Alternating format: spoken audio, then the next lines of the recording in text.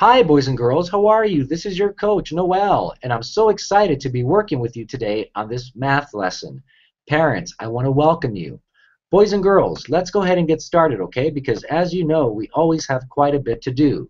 So what we're working on today are number patterns, okay? And you've already done one lesson of number patterns, and you should have already done your assignment as well. And as you saw, this can be a little bit challenging. It can be a little bit difficult, but it's great because you are exercising your brain.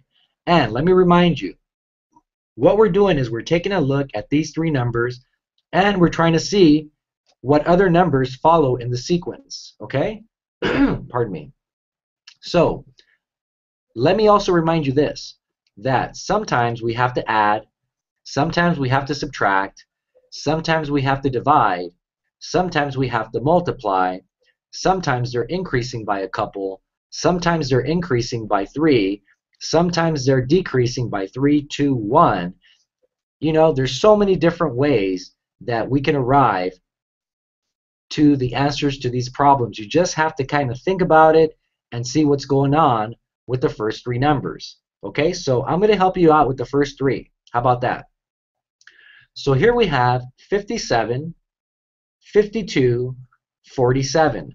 How did this 57 become a 52? Well, it got reduced by 5. How did this 52 become a 47? Well, it also got reduced by 5. So, if we're reducing by 5, we're taking away 5.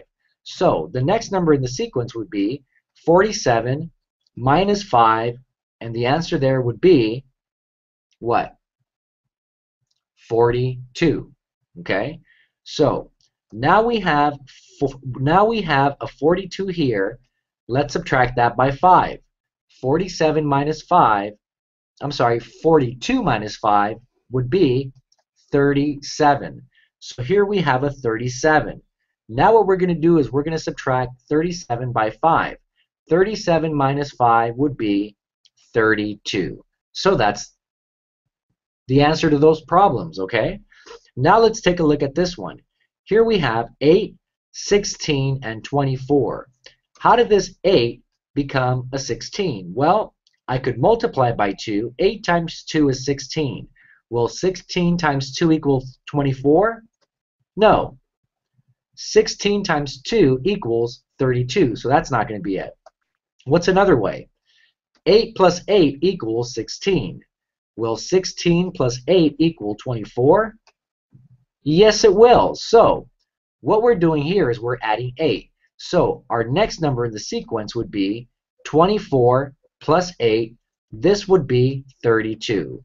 Now we have a 32 here.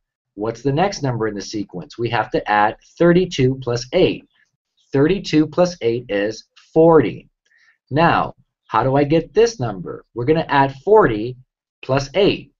40 plus 8 equals 48. Now let's take a look and see what happens here. Here we have a 1, a 4, and a 16. I wonder what happened there. How did this 1 become a 4? Well, I could add 3. 1 plus 3 is 4. Is 4 plus 3 16? No way. 4 plus 3 is 7. So what's another way? 1 times 4. 1 times 4 equals 4. Does 4 times 4 equal 16? Yes, it does. So the next one's going to be 16 times 4. What is 16 times 4?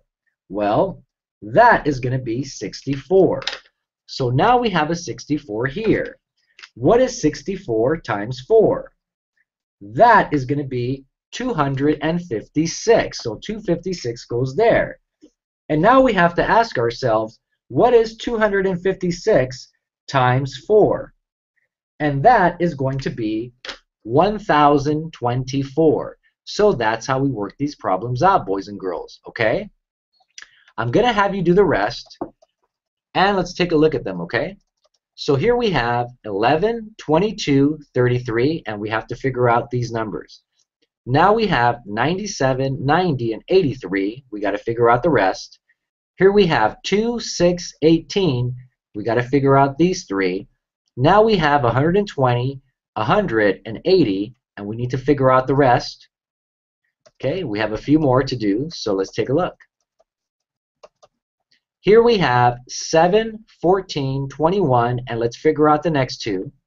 Here we have 120, 60, 30, and let's figure out just that one. Here we have 10, 100, 1,000, and we got to figure out these three here. Okay, boys and girls? So, let me remind you that your parents have a PDF copy of this file. You can go ahead and print out page 2 so you can work these problems out.